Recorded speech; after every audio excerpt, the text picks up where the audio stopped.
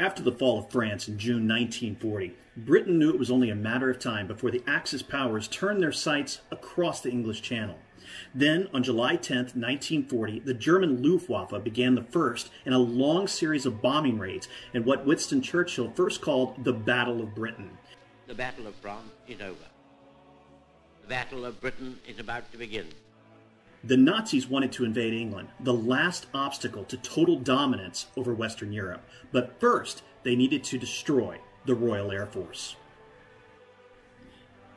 The air campaign that followed was the first of its kind to be fought entirely by air forces. The Luftwaffe began the campaign attacking coastal shipping convoys and shipping centers.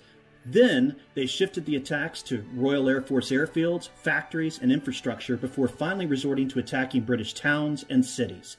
Although Britain had far fewer fighter pilots than the Germans, their pilots were well trained and well motivated to defend the islands against the Nazi onslaught. Churchill would describe the heroic efforts of the RAF in a speech he gave on August 20th, 1940. Never in the field of human conflict was so much owed by so many to so few. The campaign of terror would last for 3.5 months, but the English people sent a clear message to Hitler. Britain was never going to surrender. The Battle of Britain would mark the first major defeat of Hitler's forces in World War II. And now we know. And knowing is half the battle.